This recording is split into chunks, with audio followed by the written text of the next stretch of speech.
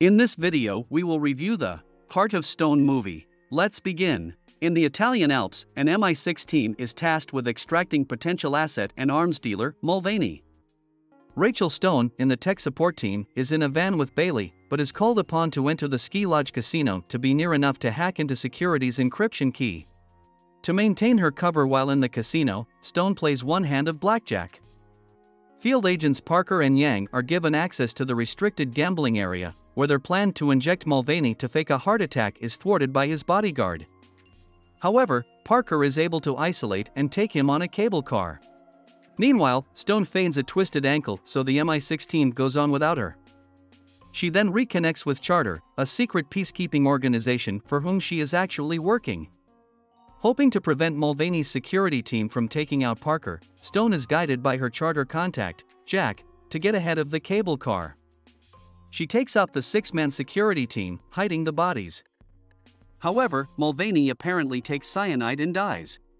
Back in London, the MI6 team are reprimanded for botching the job. Later that night, as the team wind down together, they speculate about the rumored Charter. Stone goes to Charter headquarters where the head nomad criticizes her actions. Concerned about young savant hacker Kia, she's told she and the MI6 team is seeking her out in Lisbon. However, in Lisbon, they are ambushed by several people. Although Stone is given an escape route, she opts to stay and save her MI6 team. She thus blows her cover, revealing that she is a Charter agent.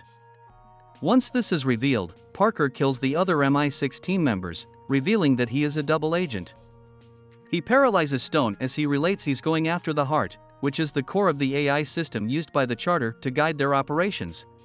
Parker reveals that he was working with Kia to shake down Mulvaney. Once discovering the Charter protects and controls the heart, he put the pressure on the team until Stone reveals herself.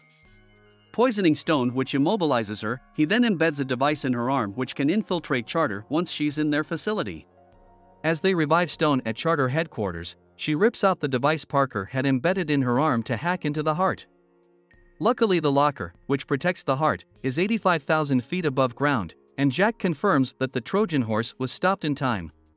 Nomad takes Stone off the case as her cover has been compromised. Kia contacts Stone to mock her, but Stone threatens that she's coming after Kia to avenge her friends.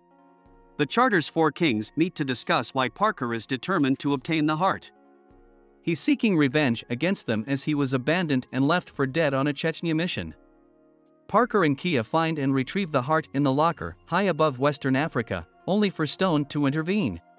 Parker takes off in a helicopter with the heart, while Stone and Kia fall in the desert in Senegal. There, Kia reveals that the heart can only be unlocked using her biometric data. Ambushed by locals bribed by Parker's men, Stone is flown to Iceland with Charter's aid, where Parker is using the heart to kill the Charter members, especially the kings. Using a tracker stone placed on Kia, Charter locates them at Reykjavik University. Kia sees Parker's obsession for power and revenge at all costs, and his complete disregard for collateral damage. He takes out one king with her whole family, another by setting a trap, and he plans to take out the third, Nomad, by cutting off the ventilation in their underground bunker using the heart. Thanks for watching. If you like this video, please like and subscribe my channel.